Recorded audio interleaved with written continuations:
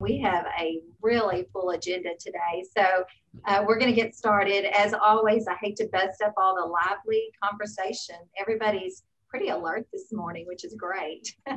So welcome. We're excited to be with all of you today. And this is the Garland Chambers Candidate Forum. I'm Anita Collins with American National Bank, and I serve as the chairwoman of the Garland Chamber Board of Directors.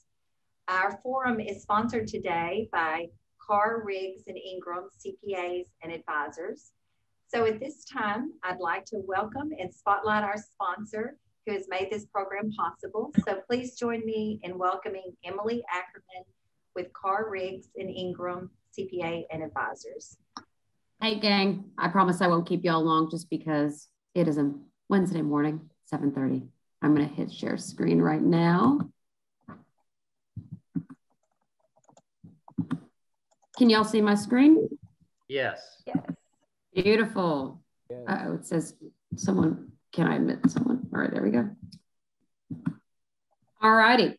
So if y'all don't know me, I'm excited to meet you. I'm Emily Ackerman. I lead business development for Carr, Riggs & Ingram. The reason why we don't have a partner here today is because tomorrow is actually still an important date on the calendar year, which is April 15th. And so with today being April 14th, I'm here championing my brand. So I know the slides are all being emailed out after this whole presentation today, but I wanted to give you all a little brief overview. If you hadn't heard of Carr, Riggs & Ingram before meeting me, we are the largest CPA firm you probably hadn't heard of because we were formerly known in Dallas as two other CPA firms that Carr, Riggs & Ingram acquired. One of them being Vogel CPAs and the other one being Auerbach, Albert & Gold. And Vogel CPAs has been in Dallas for over 70 years. So if I don't see a lot of the people on screen right now, but there might be some heads nodding like, oh, that sounds familiar, because that was much more of a household name until CRI acquired us. But CRI was founded in 1997 and we're in 10 states. I'll show you the coverage map in a little bit, but we are a top 25 CPA firm in town with full services of every big national firm in town. So again, this is our coverage map. We're all over the Southeast, so I compare it to SEC football, if y'all are big college football fans. So we kind of range up to North Carolina, all the way down to Florida, all the way west to New Mexico. The only major markets we're not in when it comes to the Texas footprint is Fort Worth, but here I am in Dallas representing the North Texas region. Wanted to kind of give y'all a little bit of the elevator pitch about why CRI is beneficial for you guys to know, or for business owners you know in town, as well as individuals, is because when you think of Carr, Riggs & Ingram being a top 25 firm, we're 22nd in the marketplace, which kind of makes us that Goldilocks fit. We're not too big and we're not too small. I kind of call us we're just right. Because again, we have all the resources of the big four, which is the Deloittes, PwC, EY, you name it. Most of my firm, in terms of the tax side and audit side, they've all been Big Four trained. So you have that expertise. But when it comes to when people say that lower mid-market or household family-owned business, we're a big firm, but you can afford us. When you get up the upper echelon when it comes to accounting firms, those hourly rates make me want to throw up. And so when you work with a firm like ours, you're never going to outgrow it. I know for a fact that we still operate like a local firm in town as well. If I put you in touch with one of my partners, you're working with him directly and not some lower level intern like a lot of other firms will say. And we really do have industry expertise that has spanned for over 70 years, seeing as Vogel's been in the market forever. I'll cover those pretty quickly right here. One of those being manufacturing, and that is a big industry focus here in the Garland Metroplex. And I know these slides are being emailed out, but Vogel actually got its start in Dallas when Dallas was a retail manufacturing hub. A couple of our first clients actually for the firm were in the Army manufacturing business for the retail of like the Army uniforms. And so just from that on, I mean, we literally have had partners that have been working this category and industry for years. And I would say about in the Dallas office, about 60% of our book of business is in this space, or what I would deem kind of the blue collar trades. That kind of goes on to the next one, which is construction or essential services. Anything that has to do with an essential business that is important for your house or a building, whether it's HVAC, concrete, electrical, carpentry. Heck, this week I'm talking to a company that builds fences. If it is nasty and getting your hands dirty are considered an unluxury business, the trades, that's our specialty. And firm-wide across the country, and we're known as being one of the experts in that space as well. And to kind of conclude and wrap everything up, and this is where I come in from business development hat. Again, I'm not an audit partner. I'm not a tax partner, but if I can understand this and talk to people like I'm talking to my grandmother or fifth grader, I hope I can make this simple for you guys. I don't know if y'all have heard about ERC credits. They're a big buzz right now because some rules have changed.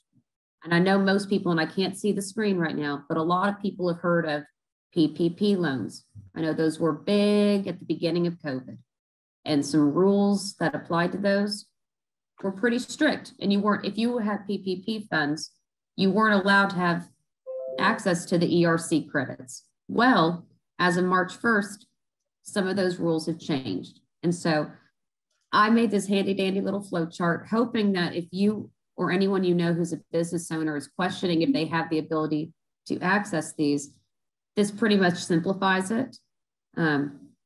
There's a lot of gray area as well with a bunch of businesses where they think they apply, but they're not sure. These also don't just apply to people in hospitality, restaurant, and dining. Think about any business that has been fully or partially suspended due to government mandated shutdowns like COVID. So it could be a healthcare company, it could be a daycare, a school, you name it. This flow chart, again, is kind of a black or white, yay or nay, but there is still a lot of gray areas. So I invite you guys to at least have a conversation or a consult. My team has been helping tons of businesses, even just getting access to these funds, helping them along the way and answering any questions that they may have. Again, I lead business development for the firm. So what that means is I'm a business matchmaker and I match you with the appropriate people within my firm. And I find resources like you guys, not just for my team, but for our clients. And so I want to conclude this and just thank you guys for even having me, and proud to be here. Go candidates. Emily, thank you. Thank you for joining us today. And thank you to Carr, Riggs, and Ingram for sponsoring. We appreciate your support for this community event. Thank you. I'd also like to take this opportunity to thank all of our community leaders that are joining us today. As I look through the gallery, there's quite a few leaders here, and we always appreciate your support, and your presence is always appreciated. So thank you for being here today. Well, as most of you know, education and advocacy are initiatives that the Garland Chamber is honored to provide. This forum is a public service, and we're privileged and proud to play a role in the democratic process. The Garland Chamber is a nonpartisan organization and shall neither endorse candidates for public office nor political parties. The Garland, So before we begin, I want to go over a few of the ground rules. The candidates will have, that are in contested races will be given 5 minutes to address attendees. Unopposed candidates will be recognized and spotlighted. There will be strict time limits for comments, and the candidates will have a timer. There will also be an opportunity for questions and answers. So be sure and post your questions throughout as you think of them, because at the end we'll have about 10 minutes to go over questions and answers. All right, so let's get started. We're going to begin with our mayoral candidates. We have Scott LeMay, Incumbent, and we have Roel Garcia. So today we're going to start with Scott LeMay. Well, thank you. And good morning to everybody, and thank you to the Chamber and the sponsors for the event. Welcome to everybody who's in attendance. My name is Scott LeMay. My wife Tiffany and I purchased our first and hopefully last home here in Garland 20 years ago last month. In that time, we've raised our 3 daughters in this house, and through all that time, we've been very involved in our neighborhood association here in Camelot. And that led me to being more involved in the city. And I apologize for not submitting a video with my presentation, but if you're really interested in seeing video of me, the city has almost 14 years of me on tape. I served on the 2006 Charter Review Committee. I served on the Plan Commission from 2007 to 2013. I served as the District 7 City Council representative from 2013 to 2019, and I've served as mayor since 2019. And during that time, as in all times before, we faced a lot of challenges here in the city, but we've seen just as many changes. And through all of that, I've not just been present in the city, but actively involved. One of my many mentors over the years is the Honorable Jackie Fagan, who is a member of this chamber as well. Jackie taught me a long time ago that serving on the council is not just about meetings. It's about being involved. It's about working to make things better and not just sitting back and waiting for it to happen or for somebody else to take the lead. And to serve on this council, you must understand the city's priorities, not just district priorities, as well as basic city operations. And to serve as mayor, you must know all of that and be engaged citywide. And without that, it'll be very difficult to balance those priorities and operations while making sure all voices are heard. And so how do you make sure all those voices are heard? Well, you publish your phone number in every available format. Now, I won't say I get calls from citizens or business owners every day, but I get them most days. I get calls on everything from basic city services, interestingly enough, most especially trash pickup, to economic development. And fortunately for those calls, I have the experience to answer the questions and get them in touch, either answer the questions or get them in touch with somebody that can assist them further. As far as accomplishments, I don't keep a scorecard. I and the council deal with actions and we move forward because that's what we do. We move the city forward. If I were to name a few, obviously the updating of our Garland Development Code while I was on council was a big step forward for us. Taking a lot of regulations that had been amended and adjusted over the years and getting them into one cohesive document. And most recently, renegotiating our contract with the Texas Municipal Water District. That is something that we will see some benefits from in the long term. And that was a very involved process. But that's not typically what we do. I mean, obviously, I've been involved in countless zoning cases, city ordinance creations, amendments, as well as economic development agreements. But speaking of what we don't normally do, and that's COVID-19, I called our first meeting on March 12th, 2020, to start addressing this. Our council worked very hard to deal with all of the ever-changing things that were going on. I'm very proud of what we did, right up through the vaccinations we're doing now. So my goals for this next term is to continue to see the full implementation of the 2019 bond package. And even though this process is fully supported by the voters, it will need to be continually a priority for the council. These projects will require multiple years of funding and lots of cost and budget reviews along the way. And it's not just about the groundbreakings and the ribbon cuttings. So again, you have to understand the process and the priorities. And I feel I have the experience to see that through while continuing to represent the city at the highest level. And so for that, I ask you for my support or for your support in my reelection. And I'll continue to give everything to this city that I can. And you can call me anytime at 214-794-8904. Thank you, Scott. Next candidate is Roel Garcia. Hello, everybody. Good morning for everybody out there. My name is Roel Garcia. I've been here for over 50, going on 58 years in Garland, pretty much all my life. I'm a South Texan from Corpus Christi, born and raised as a Texan. Why I'm running for mayor is that I want to do a lot of difference with our city of Garland development, bringing more business, change a little bit of things. We need to stop borrowing so much money for our city taxpayers. We need to focus on our homeless people. And that's the main thing why I'm running, is focus on the homeless people.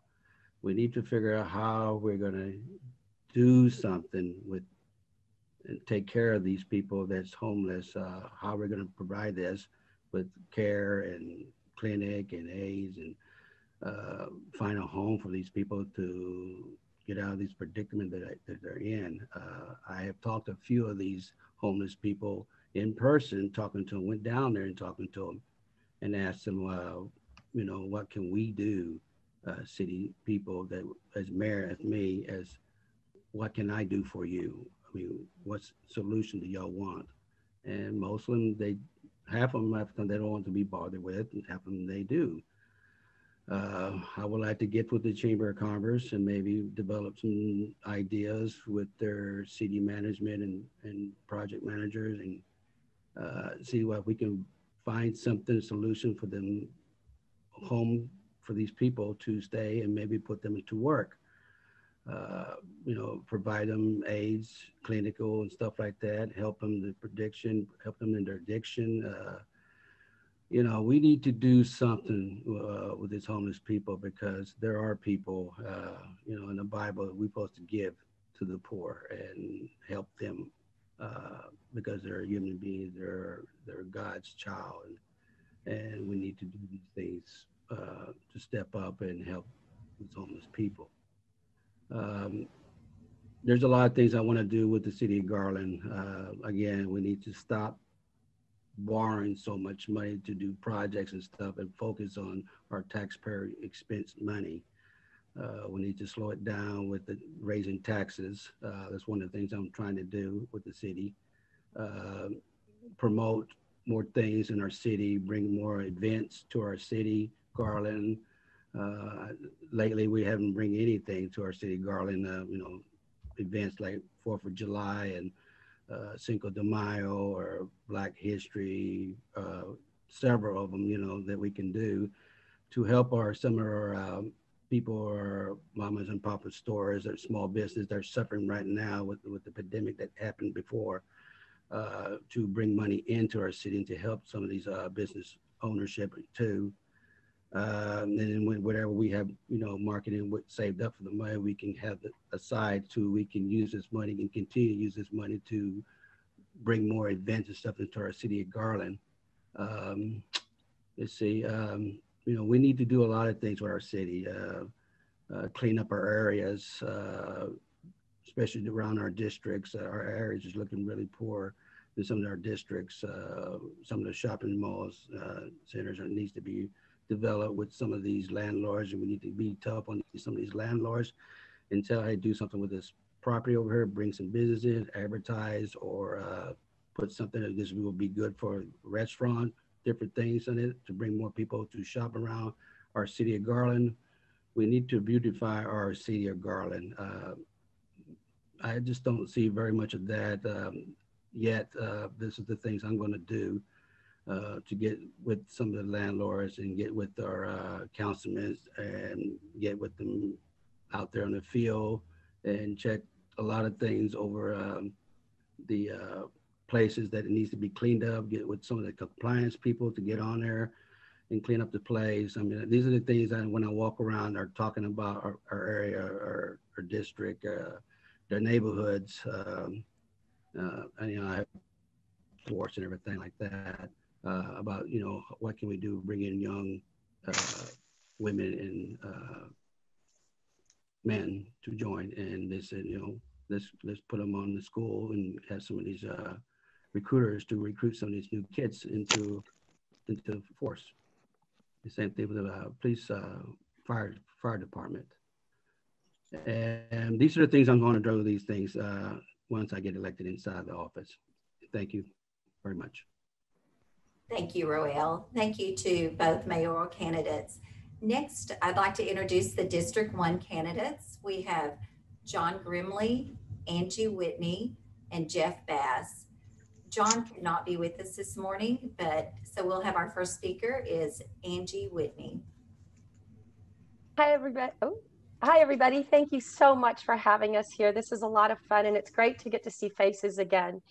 You know, my name is Angie Whitney. I have lived in Garland now nearly 6 years. I'm excited to say I'm coming up on September, will be 6 years. Unfortunately, I am not living in my home right now. The power outages, you know, those 20-hour rolling blackouts, unfortunately froze all the pipes in my house. I had 4 pipes explode and 4 inches of water throughout the house. So I'm rebuilding the entire inside. I have a brick carcass is what I have of a house. So I'm living the dream in a hotel with my 3 dogs.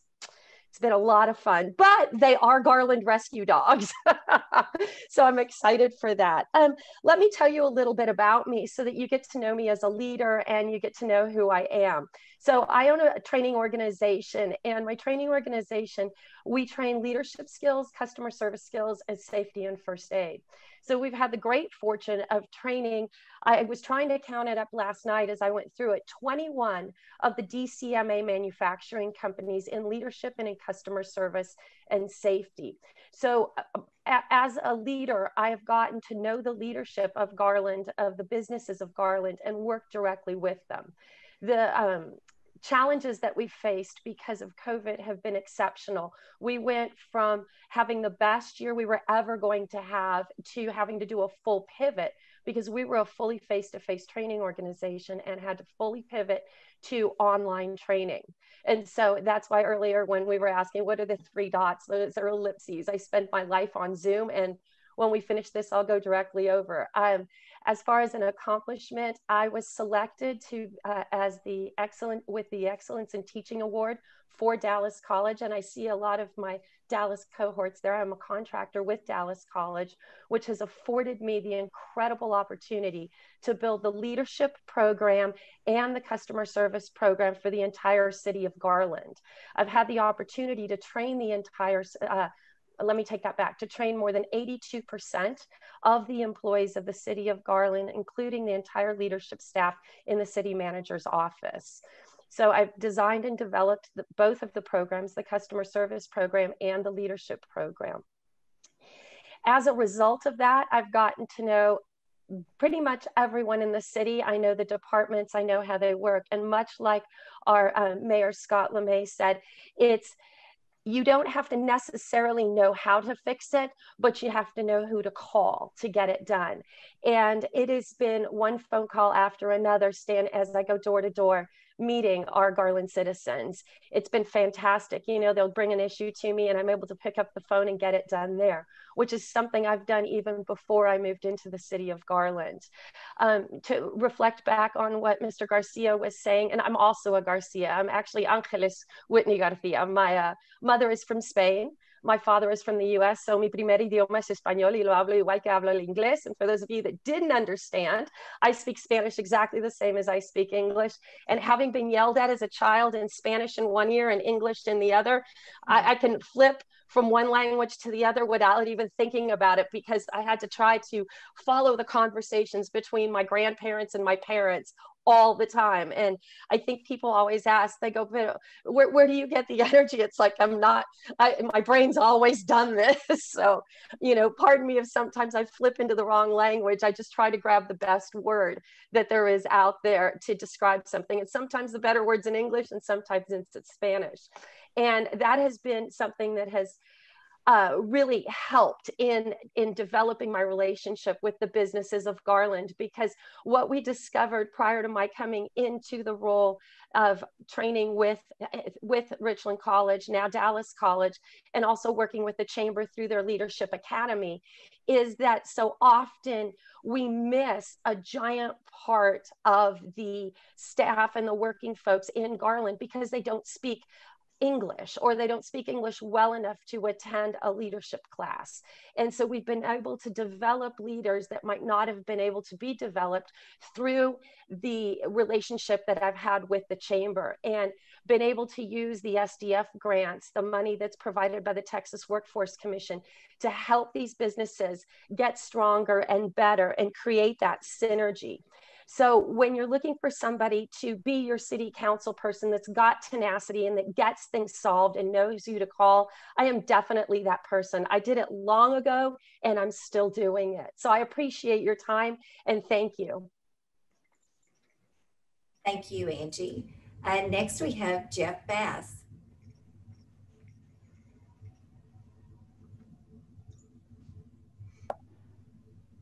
There we go. Good morning, everybody. I'm Jeff Bass.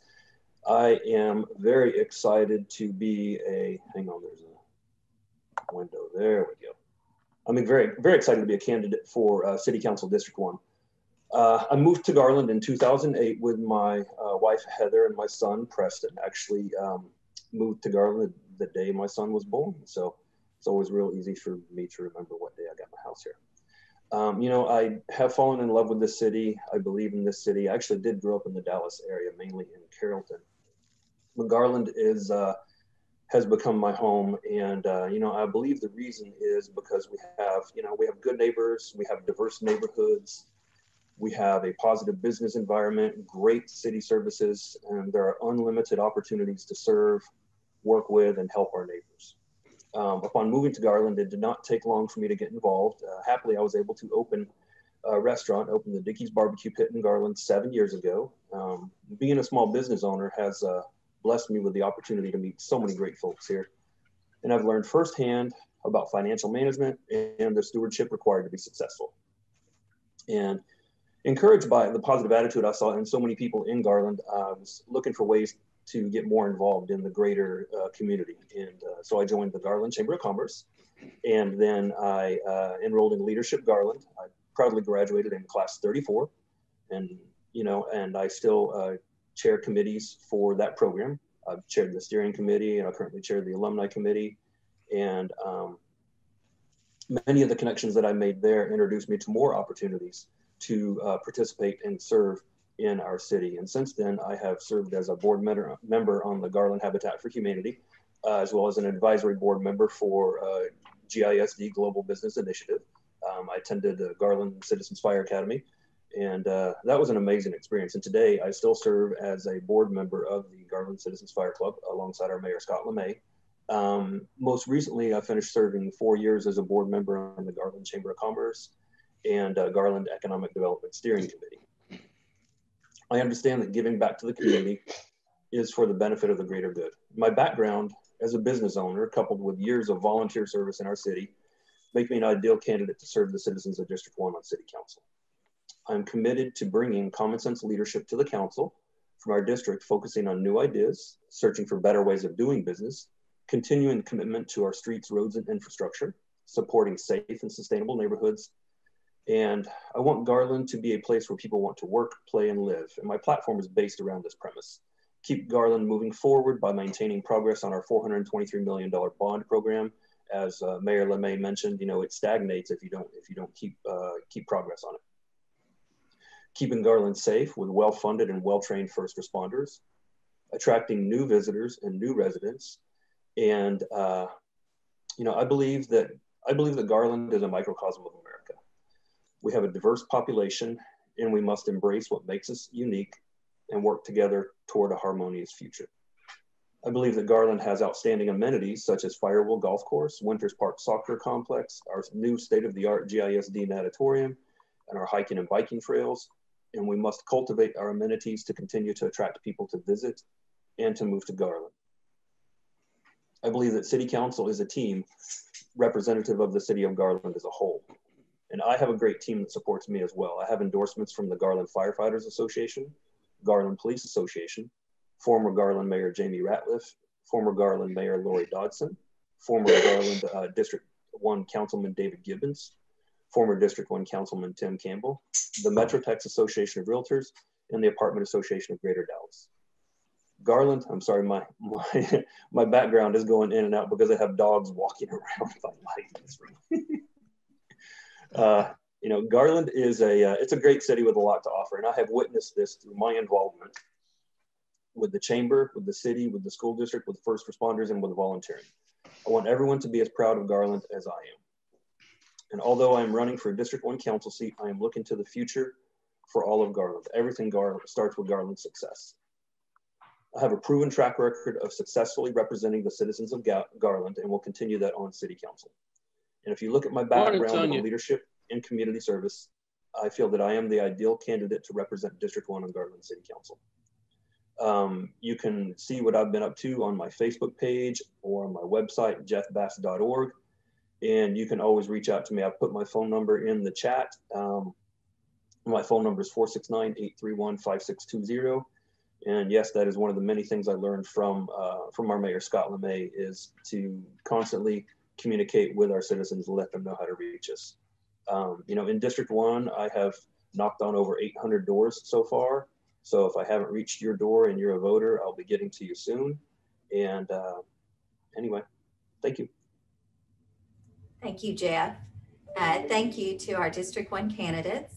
And next, I'd like to introduce our District 3 candidates. We have Ed Moore, Angela Graham West, PC Mathews, and Vicki High. Our first candidate to speak will be Ed Moore. Good morning, everyone. I am Ed Moore. My wife, Diane, and I have lived in South Garland for about 17 years. We have 3 children, 8 grands, and 4 great-grands. Our grandchildren attended and graduated school in Garland, or elementary, House Middle, Lakeview, Centennial, and my son and his wife still continue to live here in Garland. I want to operate several small businesses here in Garland: Ed Moore Risk Management Solutions and Order of Catering. I attend and serve as a discipleship pastor in my home church, St. Luke Community United Methodist. We call it The Luke. I serve as a senior pastor in the United Methodist Church, Kentucky Annual Conference for 15 years. I am a military veteran, honorably discharged from the United States Army, and I've functioned as a community servant leader in a variety of leadership roles over the past 15 years. And so when the question is asked, why do I want to be a Garland City Council person? I love public service. I love Garland and being involved in my community. And that's intangible, but it really does matter to bring energy and enthusiasm to the job, along with ideas and experience. And I'm not just saying that I love service either. I love the results that service. You see, I didn't know what I wanted to do with my life after I graduated from high school. I decided to enlist in the United States Army, and I think that that proved to be one of the greatest decisions that I ever made. I learned in the military, don't expect others to do for you what you can do for yourself. I learned discipline, something I think that we all can stand some of.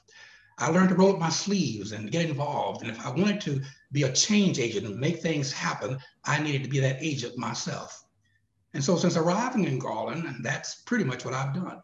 I've rolled up my sleeves and I've gotten involved.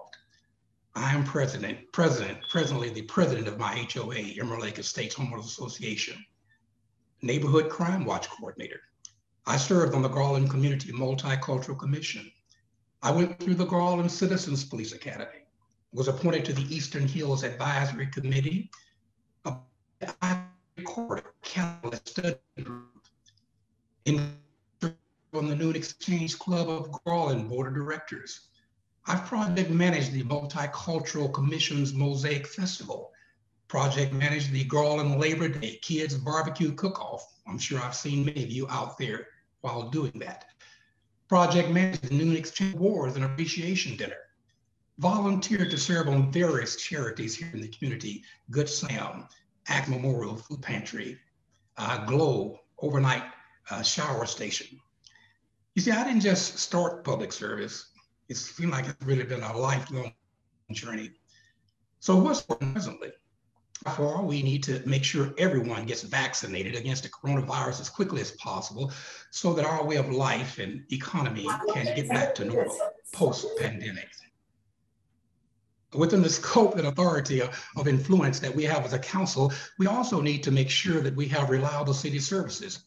We don't want to have the major utility problems experienced during this past February's winter storm.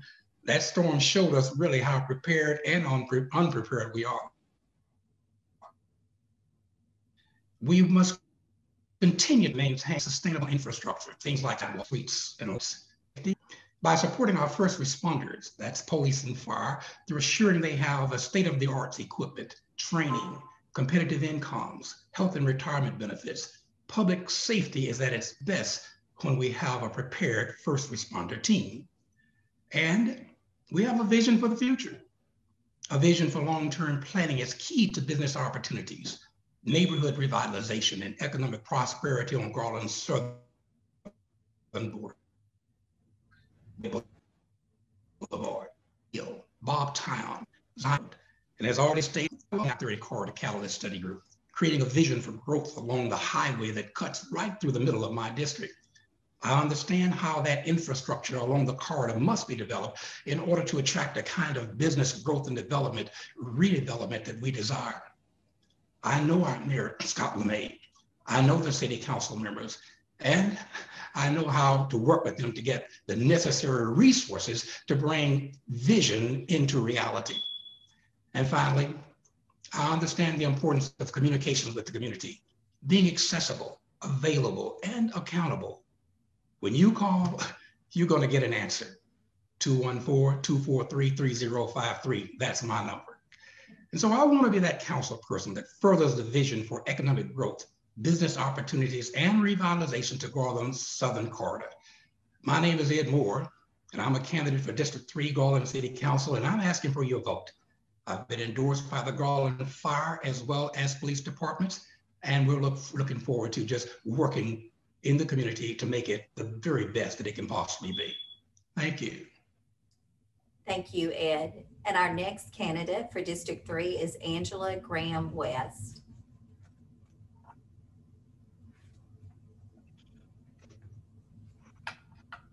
Angela Graham West. I am relatively new to the Garland area. I arrived here 2 years ago, along with my husband and 2 daughters who now are grown, and they live in the Dallas metro area. I don't have, I want to give you some background information about myself, but I don't have a lot of endorsements to give you. I will say that I have my bachelor's, my master's, and my PhD from Kansas State University in New York, and a university in New York. I am currently a business owner. I am with a large investment firm, and I own my own part of the business.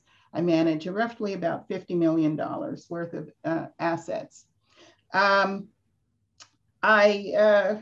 came here to Garland from Dallas with the idea that I really wanted, this is a beautiful area. And I looked around and I thought this was probably the best arena that I could actually live in. My background in finance gave me a little bit of insight, and the fact that I've lived particularly all over the world and I travel quite a bit has given me a greater insight as to what all of the potential that we can possibly have here in Garland. We have Garland, and I'm running specifically in District 3, and in District 3 we have specific needs and just so much potential that it's a real shame that it's actually going to waste. So what I'm doing is I'm looking at the possibility for business development while maintaining the property values and the beautification in the area. I'm also looking at, as far as the budget is concerned, making sure that we work within our budget, specifically without giving up too many of our resources and maintaining some others. And finally, I would like to talk about, some of the other projects here. And I know that some people are, they're concerned about the homeless population, which is very important. I've heard of a number of cities actually pushing their homeless population into Garland itself. So what we have to do is we do have to work and find a common sense, but also compassionate way of dealing with that. So the bottom line is, I would like you to consider a new person and vote for me within this district. And my door is always open. Thank you. Thank you, Angela. And our next candidate is PC Mathews.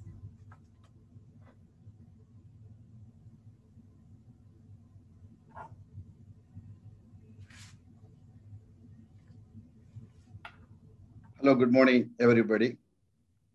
Respected Mayor Scott LeMay, Mayor Candidate Roel Garcia, Chamber of Commerce officials such as Karina Olives, Emilia Kerman, Anita Collins, and other businessmen, and my competitors, Edmore, Vicki, and Angela, and all my friends, business friends.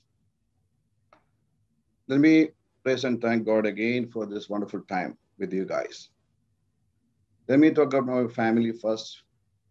I'm the fourth child of a family of 5 children. My dad's name is KJ Chaco. My mom's name is Eliama Chaco.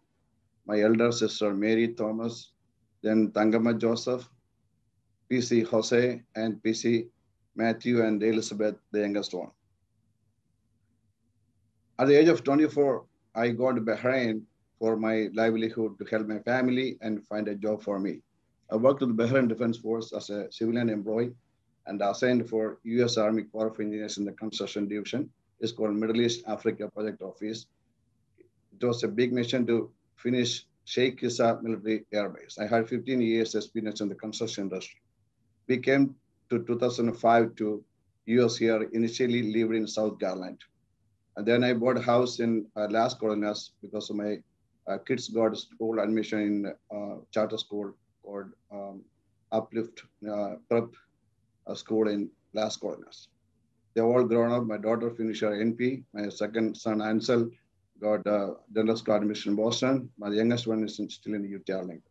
My wife, Daisy Mathews, working in NICU, Trustee Dallas. Well, with my experience with U.S. Army Corps of Engineers and 10 years in Texas, Department of Insurance and UT Southwestern State, in the finance side and construction side, I have a lot of professional background to serve our community here. And my community life means I was a student leader. I was a born leader. I was a high school leader at the when I was in the high school. It was a Hindu high school. Then I have been elected 3 times as a university union councillor from college to the university, Kerala University.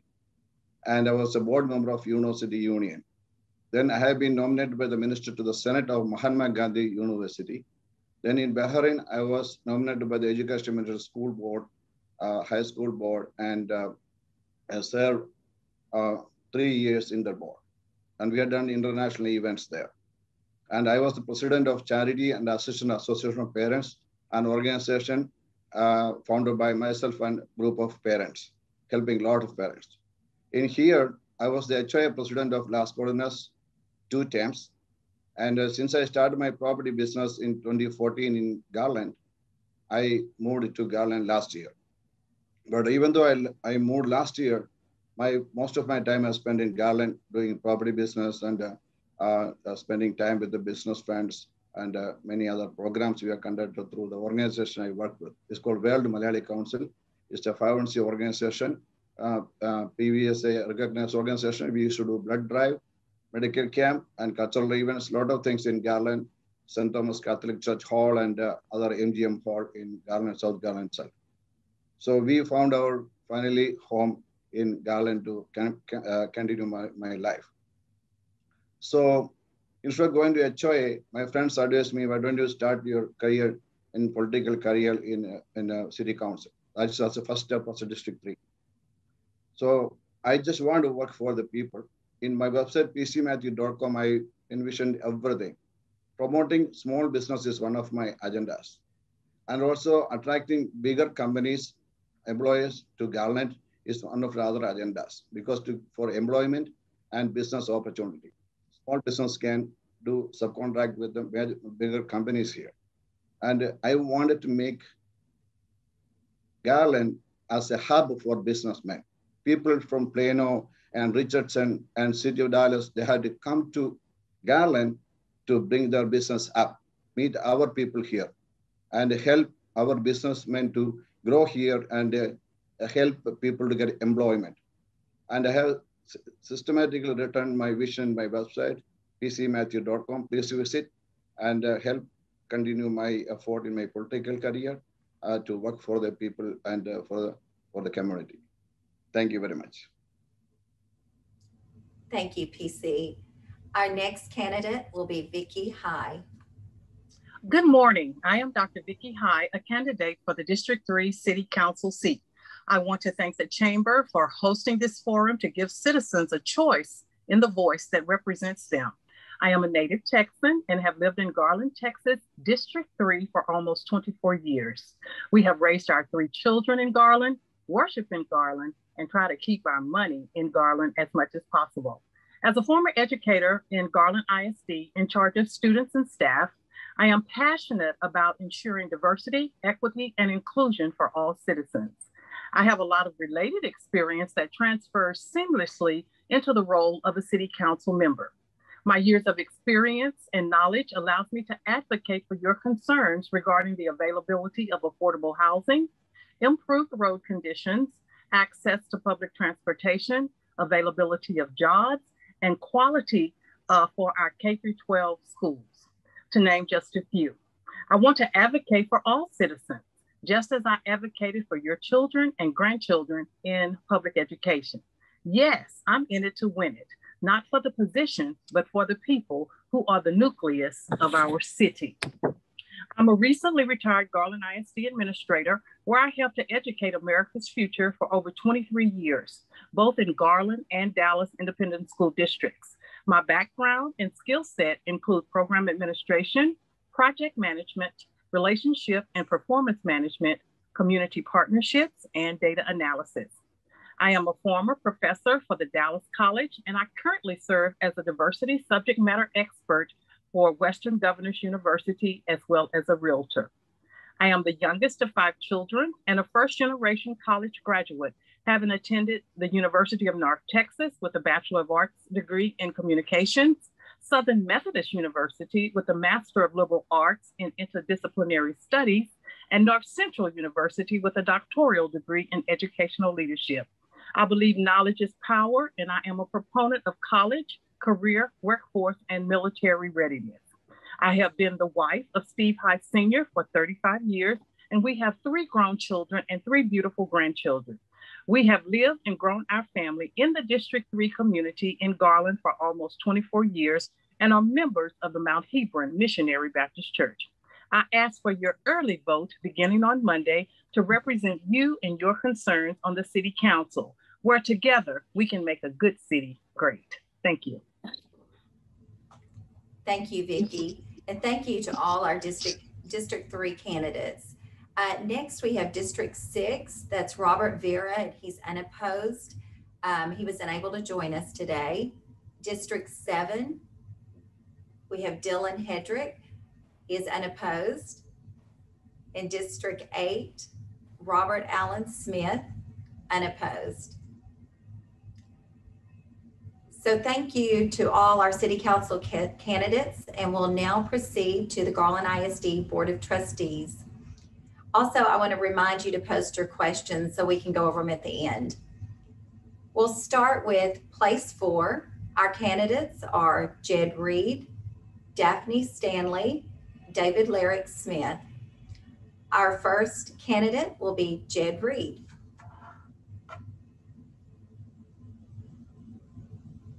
Good morning, everyone. I hope you can hear me. All right. My name's Jed Reed. I'm running for place 4 on the Garland Board of Trustees. I bring to the patrons of the district knowledge, experience, and leadership. These 3 characteristics that I bring to the board are especially important during this time of post-COVID redevelopment. So let's look at each of those. Knowledge. I've grown up in the Garland ISD. I'm a product of Watson Elementary, Kimberlin Elementary, Memorial Middle School, and I'm a proud graduate of South Garland High Schools. Go Titans. I want to acknowledge that I also attended Texas Tech University. I got my master's degree in public administration from Texas A&M Commerce, formerly East Texas State University, and I've done over 80 hours of postgraduate work in education, personnel, and business. As part of that experience of knowledge is also intertwined into my service and in my role as an employee within the educational system. I want to talk about that experience. I started my educational career as a teacher at Jackson, O'Banion, and then Lakeview High School for 18 years. I transitioned to the Louisville ISD in 1993 and served as a teacher, an assistant principal, assistant director of HR, and then a director of human resources within the school district. In 2007, I returned to the Garland ISD and served as the director of elementary human resources and also as executive director of human resources, at which time I ran for the school board in 2016 and was elected.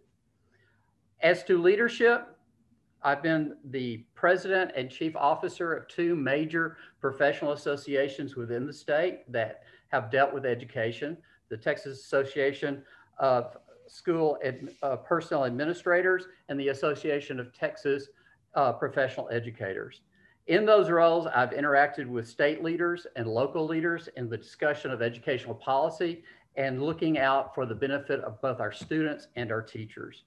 Locally, I've served on a number of boards and commissions within the city of Rowlett and the city of Garland, having been a proud graduate of Leadership Garland 1 and also Leadership Rowlett 10.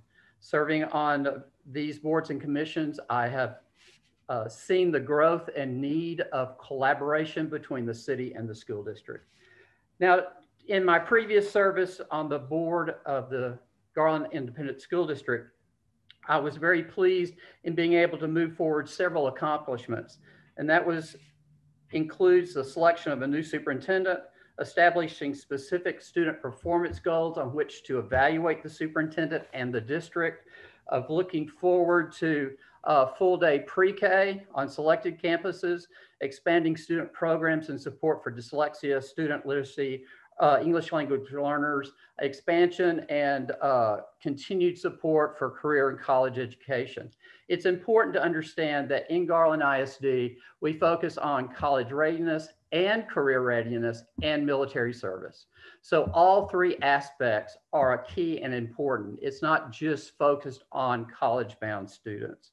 And also during my tenure, the property tax in the Garland ISD was lowered from $1.46 per hundred in 2018 to $1.39 in 2019. And with compression and other actions, it will be even lower in 2020. So goals for the future. I want to steadily focus on safe reopening of the schools and post-COVID conditions. Safety, instruction, and bringing the kids back and servicing our staff is important. We've got to re-engage the staff in in-depth review of what we can move forward with in how we instructed students during the COVID period. I believe it's going to take us at least 3 years to recover the academic standings that we had in the post-COVID world. In addition to focusing on that key part, we also need to work with local, state, and federal leaders in creating a more accessible and equitable access to the internet and to digital learning. We need to be active in state funding issues. The Texas legislature is currently in session. Immediately upon election, it's going to be important to be engaged in those things. So to summarize, I bring forward experience. I bring forward experience in the classroom, engagement in the community, and an example of leadership, not only on the board, but within the community and my profession. So I ask for your vote, ask you to talk to your friends and relatives, and I appreciate this opportunity. Thank you, Jed. Our next candidate is Daphne Stanley. Good morning. I thank you for allowing us the opportunity to be here. For the sponsors and the chamber as well. I'm Daphne Stanley, and as I am running for the open seat place 4 for board trustees. The school board is responsible for keeping harmony throughout the district and the community that supports us, including the ones that no longer have children in our district, but are still truly passionate about our education system. I want parents and staff to be a part of the decisions and not just the ones that have to live with the consequences. And together, I feel that we can bring parents back into our schools and teachers back in charge of their classrooms. You will find I am not your average or traditional school board candidate. I went to school during a time when a one-size-fits-all was the norm, and my experience as a student who did not fit the mold of traditional learning has made me unique among my fellow candidates today. It also gives me a very valuable perspective as an added voice on the school board, and it's a perspective that's not currently represented. I have raised 2 young men, both through public, charter, and private school systems. And most recently, I am having the pleasure of guiding my granddaughter through the GISD system. I've had to advocate for my son and now my granddaughter for assessment, diagnosis, and the support that's needed for their success due to learning disabilities. I also have one son that I had to advocate for due to a gifted learner. These experiences have prepared and motivated me to want more for our next generation. I've lived in Garland for the last 9 years, and I've served 1 year on the Garland Parks Board. I currently sit on the board of the Garland Symphony Orchestra, as well as the Garland Parks Foundation. My husband is a graduate of the GISD, Go Titans, and has served for the City Council in Garland for 4 years and Saxe City Council. I have come to love this community that I have been able to participate in, Saxe, Rowlett, and Garland. Why me? Well, I'm currently living the education process within the GISD, and I don't believe that that voice is a strong enough voice within our current board. Here's some of the questions and concerns that I get from the citizens I've been talking with, and some of the questions even I have struggled with. Access to our elected members of the board. This does not mean watching them vote. It means having meaningful input during the discussions before discussions and decisions are made. Open government does not mean making decisions in executive sessions so that the board can show a unified front. Aging buildings. Our average age of our elementary schools is 43 years, middle school 46, and high school 43.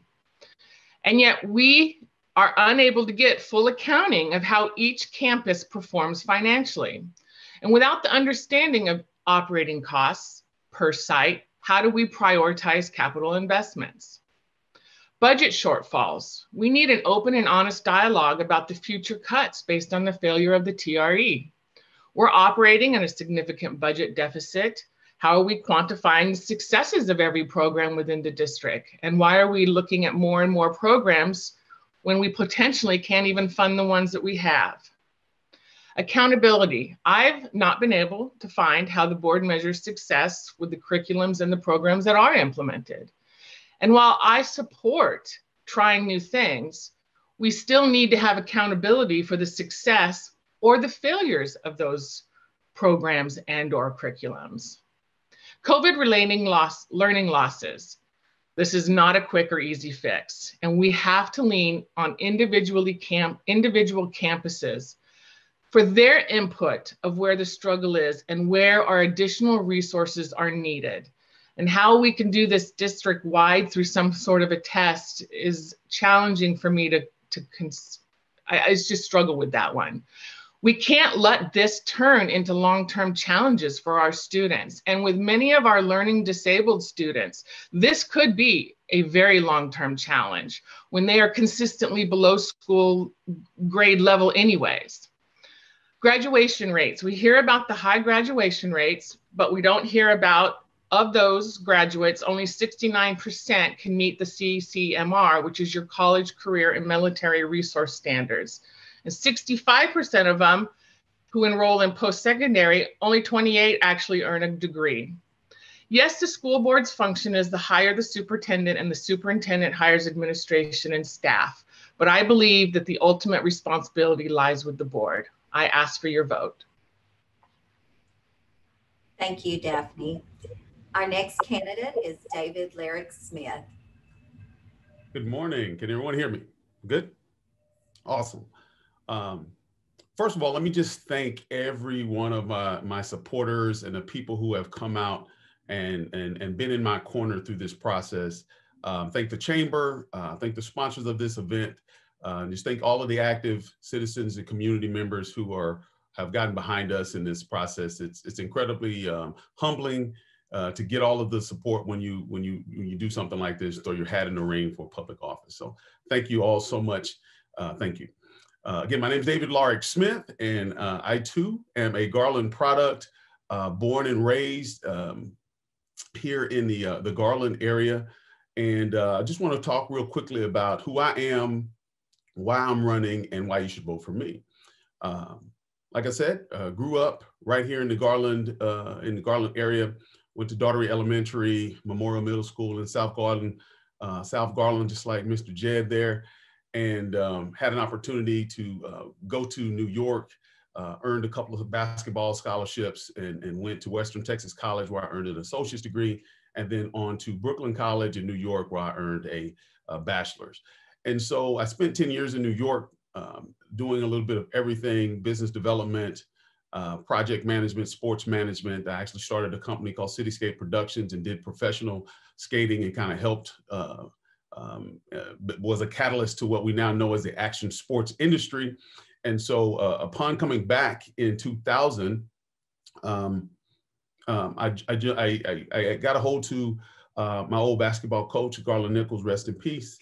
And I said, look, how do I make my contribution? How do I come back to the city that raised me and make my contribution? And so I became a classroom teacher. And I thought about what my purpose was and what made me come alive and what helped me to understand, you know, and embrace the principle of to whom much has been given, much is also required. And so I decided at that point to get into education and to be an advocate for education. And so I spent some time in the classroom. And then when opportunity came to go back into the private sector, I became a personal development, positive psychology coach and consultant. And so the reason I'm running is because I want to share my life experience, and I want to share the information that has helped me to become a fully functioning, critical thinking member of our society. I think that is what the goal of education should be, is to teach our children how to think, not so much teach them what to think. And even though obviously the board's job is to hire the superintendent, you know, set tax policy, and implement the TEA mandated curriculum, I will advocate for programs within the district like consumer family sciences, social emotional learning, to help our children to develop those critical thinking skills so that when they leave our care after 12 years, they can be fully functioning, critical thinking members of our society. I think there's a huge unspoken crisis in our country, and that's the coping crisis, that Americans and people don't know how to cope. And I think education is definitely one of the places where we need to help our children to learn those skills, so again, they can function when they leave. What qualifies me? You know, why should you vote for me? Like I said, in the last 20 years, I have spent that time volunteering, developing programs. I'm also the founder of the Smith Foundation for Excellence, and we produce 8 community-based programs that are focused on community vitality and helping to make our society a more verdant and egalitarian place. We have safety initiatives, block party initiatives, youth mentor programs, all designed, again, to just help people to embrace their role as citizens in a community. You know, our mantra is doing nothing is not an option. And so we encourage people to get involved in the community one way or the other, whether that's with your church or with that scouting or with the homeless or one of our programs. But whatever that might be, we encourage people to get involved. And so over the last 20 years, I've spent my time volunteering, working in the community, sitting on different boards. I've worked with the campus-wide improvement team at Toller Elementary, the African American Advisory Committee at the GISD. And so I've spent my time trying to be a solution generator for the problems facing our community. And so, again, I would ask, based on that body of work, for your vote. My name is David Large Smith, and I hope that you will come out and vote for me during the campaign. Thank you. Thank you, David. And thank you to all our place 4 candidates. Next, we'll move to place 6. We have Robert Selders, which is the incumbent, and Bob Duckworth. First, we'll hear from candidate Robert Selders. Good morning. Can you guys hear me okay? Yeah? Okay, good. First, I would like to thank God for the opportunity to be here. And thanks to the Garland Chamber of Commerce and the sponsor for hosting this candidates forum. My name is Robert Selders Jr., and I'm board president of the Garland ISD Board of Trustees. I'm running for re-election for my third term as Garland ISD Board of Trustees, place 6, and would appreciate your support and your vote. Just a little bit about me. I've been married to my wife, Keela, for nearly 25 years, and we have 3 beautiful daughters who are all students of Garland ISD. I've been a resident and taxpayer within the Garland ISD, living in Rowlett for 22 years, and I'm a small business owner. I've owned 3Q Fitness CrossFit Garland, located in downtown Garland, for 13 years, and we've been a member of the Garland Chamber of Commerce for about as long. Prior to board service, I was a parent co-chair of the Garland ISD Student Health Advisory Council and a member of Leadership Garland Class 31, the best class for real. Since being elected in 2015, I've been deeply involved in school board associations to continue my education as a trustee and serving in leadership roles at the local, state, and national level. Why do I want to continue serving as Garland ISD trustee, place 6? We live in challenging times, and there are more challenges ahead. I firmly believe that we must work to continue moving the district forward by focusing on healthy children who have a safe and healthy learning environment that will allow them to grow and develop healthy minds with the tools and skills needed to be prepared for college, career, military, or life, so that they can become contributors to a healthy community. Education is a critical gateway to improve personal quality of life, community enrichment, and economic vitality. And so I firmly believe that every Garland ISD student deserves an exceptional education. As one of the state's master trustees, along with over 5 years of experience as Garland ISD trustee, I believe my diversity of life experience and diversity of thought have given me a unique insight and perspective into educational governance and leadership. And these are strengths that I bring with me as I seek re-election for my third term. As place 6 trustee, I've demonstrated an open, inquisitive, disciplined, passionate, and empathetic nature. I value building strong relationships, working collaboratively, making data-driven decisions, listening actively, and communicating effectively to achieve high-performance results. The increases in student achievement over the past 4 years, or 5 years that I've served on the Board of Trustees, all point to that, along with high graduation rates, as well as safety and security of our schools. We have the GRCTC and early college and P-Tech programs that also give us the ability to partner with businesses in the business community to build a stable and competent workforce. Now, we still have more work to do, and being your Garland ISD trustee, place 6, allows me to continue serving our community at high level, and district residents can rest assured that they have an advocate in the position who will listen and will help ensure every Garland ISD student has access to an exceptional education. Important issues facing the district: increasing student achievement across all student groups in the face of learning loss exacerbated by COVID-19 global pandemic, funding universal pre-K, ensuring our special education programs facilitate improved outcomes, and student management practices that are equitable and restorative for each student. Why should you vote for me? As I shared when I began, we live in challenging and unpredictable times with more on the horizon. I feel it's important to not only have stable leadership, but also leadership that looks to build strong relationships with our Tri-Cities and is passionate about serving the needs of all students. I'm a proven leader with the skills, experience, and demonstrated progress in improving student achievement while expanding student opportunities and access for engagement while maintaining high graduation rates.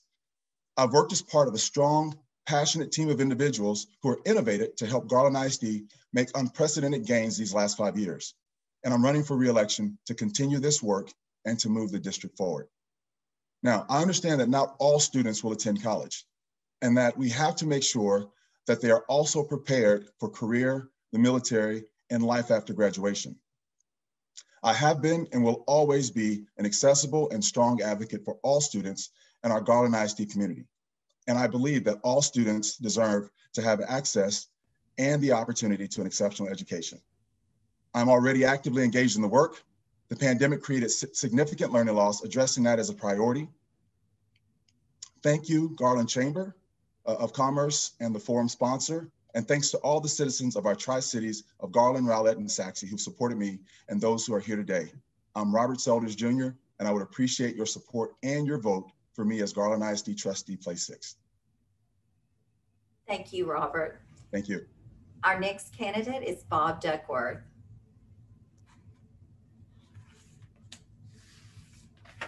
Good morning. Thank you, Chamber of Commerce and Anita. I'm Bob Duckworth, your candidate for Place 6, and I've been very active and engaged with the district for several years, and some of my comments are going to be based on some of that engagement. I'm a lifetime resident of Garland. I have an extensive background in banking for 47 years, so I think I bring some financial knowledge and history to my run for this board position. I've had experience in operations, management, lending, documentation, laws and regulations, policies and procedures, and most of all, I understand what good customer service is. I'm a father and a grandfather who has experienced the victories and challenges of raising and educating children. Married to my lovely wife, Cherry, for 59 years, and she's been a rock to my these years that God has blessed us.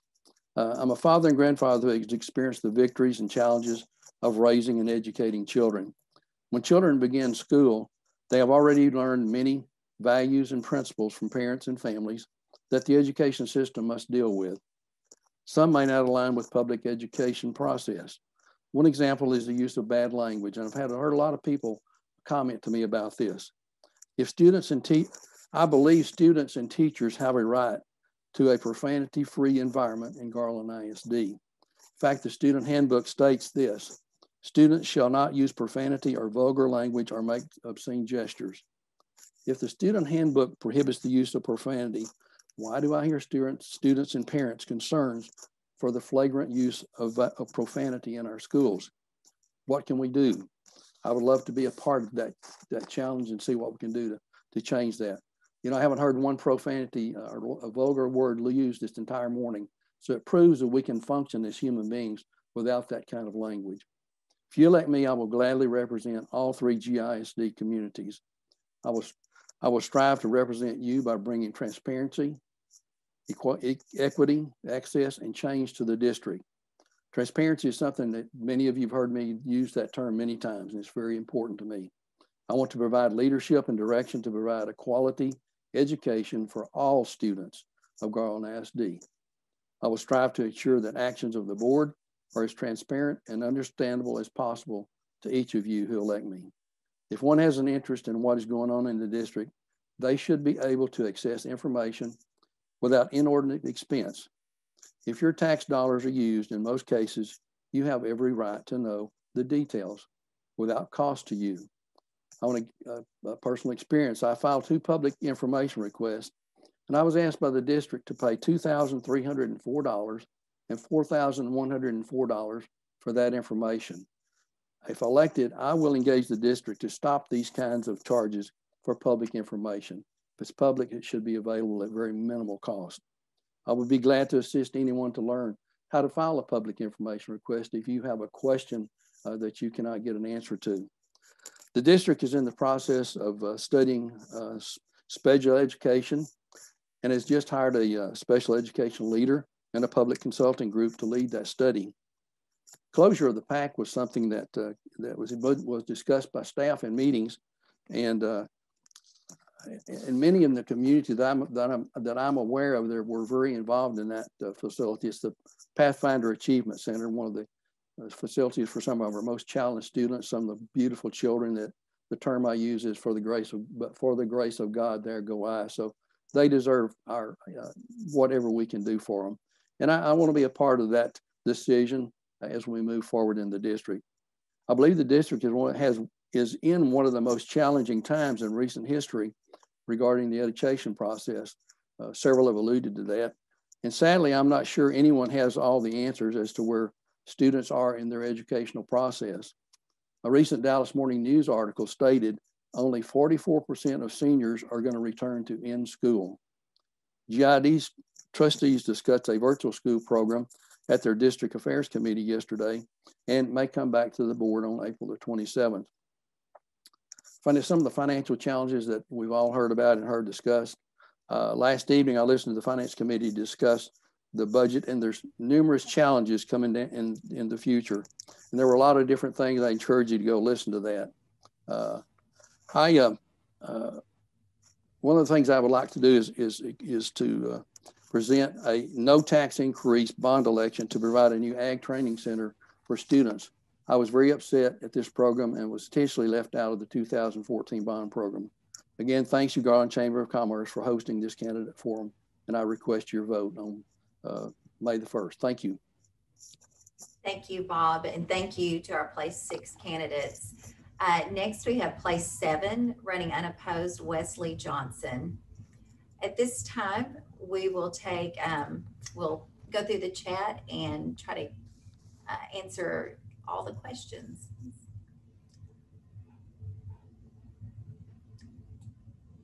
A lively chat box here. Let's see.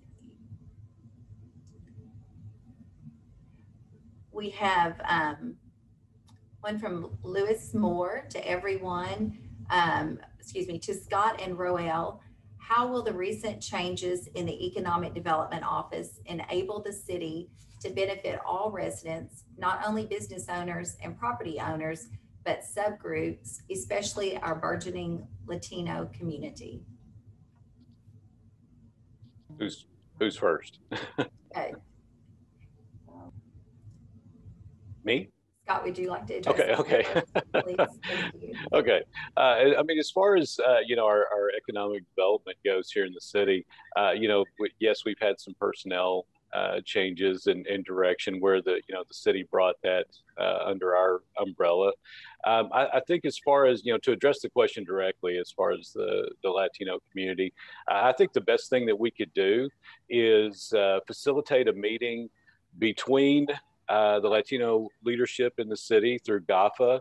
And I would be happy to facilitate a meeting through that group, through our city economic development and the chamber, because I think a lot of the times people don't know, they don't know what is available as far as assistance or guidance or direction. And at the same time, by inviting those groups in, we would learn who's out there who needs the assistance. So I think facilitating a meeting like that would be fantastic. And I think it would be very beneficial for the small business owners coming up and ultimately for the city. Thank you, Scott. And Roel, would you like to address that? Yes, a lot of it, I communicate with a lot of the Hispanic people around the area on the east side, all over the side of Garland. And, a lot of them we're not communicating with them at all and letting them know what's going on with our city, Garland, about, develop business in our city, talking to them, finding out what they need. And a lot of it, they do read the Garland Express newspaper that we have gone out, I think, once a month. But some of the areas are not getting it. I don't know why they're not getting the newspaper in the area that are getting it, so they can know what's going on with the city of Garland information. 2 is that the paper is not in Hispanic, so some of these people can know what's going on. I want to address that too, that once I'm in mayor and take office, that I will appoint it to the Express, Garland Express, about putting in some of that into Spanish. It has a lot of pages. Everything is so big, and it needs to be cut down a little bit and put it into Spanish and let some of these people will know what's going on in the city of Garland. Again, a lot of people our second language is Spanish, guys. I mean, that's all over the world. And a lot of people do understand Spanish, and it's going through our school too. We educated them too with their Spanish second language. So I think we need to address that if we're going to have a newspaper of Express, that we need to follow up and put that in Spanish and let our community, especially our Hispanic people and all kinds of races to know what's going on. Okay, thank you, Scott and Roel. Our next question is from Russell Duckworth. Questions for the trustee candidates. A previous GISD board president admitted that trustees routinely violate the Open Meetings Act. And then for current trustees, is your TOMA training certificate on file with the district as required? And do you agree that there have been violations of the Open Meetings Act during your term? Well, I'll go ahead and get started with that, as I'm currently sitting on the board. I don't agree with the proposition that the former board president did say the statement that has been referenced by the question asker. However, I think it was not necessarily a good turn of phrase. I went back through because of this and looked at length at any type of electronic message, text message things. I can't find a single violation of the Open Meetings Act or a walking quorum that we've engaged in over the entire time I'm on the board. We've had multiple trainings from our board attorney regarding compliance with the Open Meetings Act. As far as I can tell, everyone is doing the compliance that's necessary for that. So I'm not certain what he was thinking at the time when that statement was made. I don't agree with the characterization. I think that we are as compliant as any board I've seen throughout the state, and people take it very seriously. And I know I do. And I can't speak for President Selders, but I think he believes it too. And so, no, I'm not. Again, you would have to ask the individual who said it. I have kind of basically shook his head and he's like, I don't know what I was saying at the time. Sometimes when you do we did 8-hour session yesterday at the Board of Trustees, and that can drag on you and you end up saying something that you may later on say, I wish I wouldn't have said that. But that's the only thing I can attribute it to. But no, I do not believe that there are any systematic or habitual violations of the Open Meetings Act. Wes, thank you. Anyone else want to comment on that question? Just to add to what Mr. Johnson said, I also disagree with the characterization of what the question asker shared. But as board president, I made sure that we actually reviewed that with our board attorney to come in and talk to us about the Texas Open Meeting Act and making sure that we are in compliance always. So again, you'd have to ask the individual who made that statement what they were intending and the context of it all. So that's all I have to say. Thank you. Thank you, Robert. Anita? Yes, Jed. While I am not currently on the board, I have been on the board.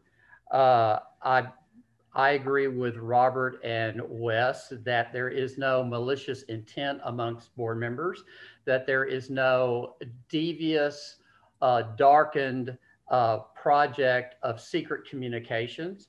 I think individuals who believe that are seeking some tool of attack because they believe that there are sinister things going on because they are not being catered to or allowed to operate outside the rules and regulations of what the state allows and also what our local board policies allow. We are human. We can make errors. We can make mistakes. I don't believe that it's a preconceived plan nor an intentional plan if it did occur. As part of an open records request, I did submit all of my communications and all of my emails, which the district controls since I no longer have a school account. And I feel very confident that in my personal operations that I was not in violation and that the allegation is fruitless. As to service on the board, it's important, it's key, it's based upon knowledge and respect, and it's based upon listening to the community. So I appreciate the time. Thank you, Jed. Thank you, Jed. If we have no other comments, I'll move on to the next Anita, question. Bob Duckworth. Yes, Bob. In reference to the question, I'm one that has raised that question. And if the gentleman that made that statement didn't mean that, I wish he would publicly state what he did mean and clear that up for the public. I don't mean anything malicious, but if it was stated, I was wondering, and I made the public information request, and I was one that was, as I mentioned in my discussion a while ago, was asked to pay an exorbitant amount of money for the information and to clarify whether they had or had not. So if the district had been open with me and provided that information, perhaps we could have clarified that. But I'm not going to pay $4,000 for information that should be declared as public information. And that's one of my reasons for running for this board. I want to be sure that, I want to be assured, or the people that elect me to be assured, when you watch a board meeting, that you'll hear enough information to know what they're talking about, what they're approving, what the amount of the item being discussed is. Nothing malicious from me. I just want to make sure that the patrons out there that elect us have access to the trustees. I've had a challenge with that recently. And so I want to promise you my full attention to you as a candidate to serve you on this board, that I will be there to listen to you and help you direct your questions. Thank you. Thank you, Bob. Thank you, Bob. Our next question is from Libby Odom to Roel. What committees have you been on, or what work have you done to bring positive change to our city? I've been, like I said, I've been a resident for 58 years, and my community is the people. That's my experience. I've gone to some of the committees that they have, councilmen and stuff like that. They have meetings there when the COVID hit. I do have a little experience, listening to them. Again, talking to the community of people and Hispanic and all kinds of races, and finding out what they need and what they want for our city. That's more important, is finding out what they need and what they want for our city. You have to listen to these people, because these people are very important. They are our people that care for our city. We need to address, to listen, and to step up and do these things that we need to do for our city people. Thank you. Thank you, Roel. Thank you, Roel. Our next question is from Beach Panda to Roel. Were you aware that Garland has a dream center that helps the homeless? There are programs in churches that focus on the homeless that would welcome you to volunteer your support. I would love to volunteer a lot of them. I'm starting to get some people sending me some stuff, and I'm in the process and getting some of the churches and stuff like that. One of them is PC's Mathews organization church about homeless people and that. I'm going to join up with them. There's Catholic. I'm a Catholic with St. Joseph. I'm going to more volunteer myself into the hungry people, homeless people, and do all I can to help these people that needs help for our city.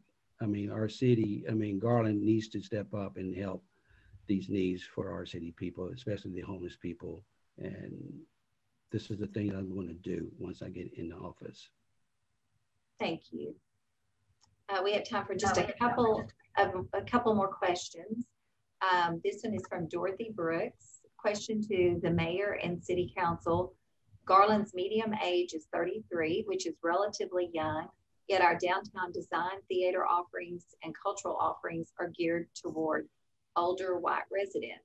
What would you propose to attract younger, diverse residents?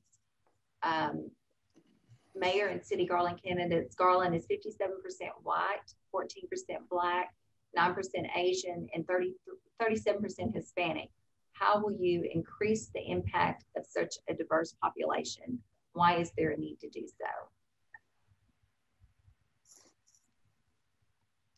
Again, that was a question to the mayor and city council.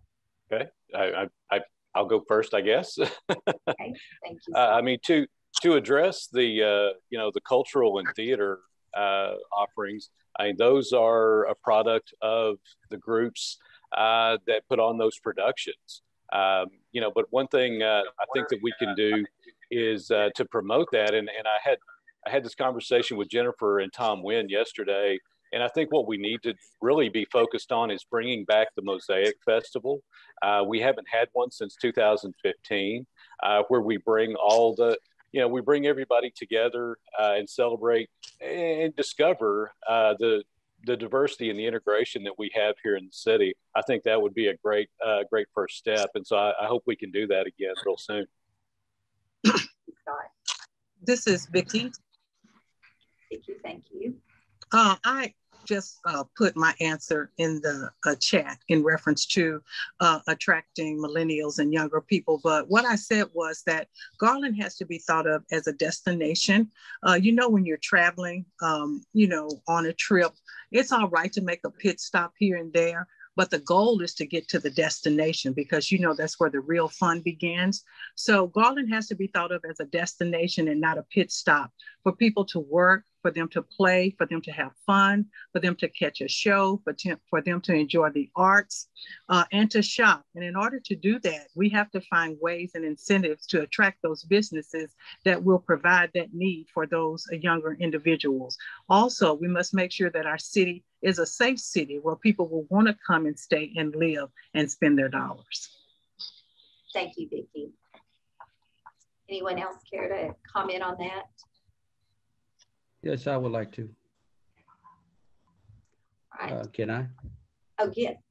Can I? Oh.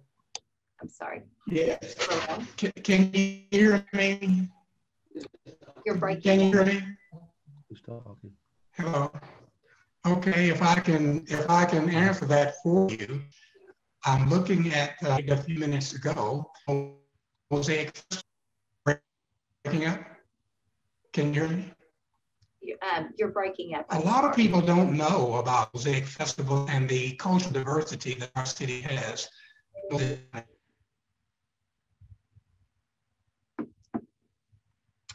I'm sorry, Ed, we can't hear you. Anita? Yeah. May I answer? Please.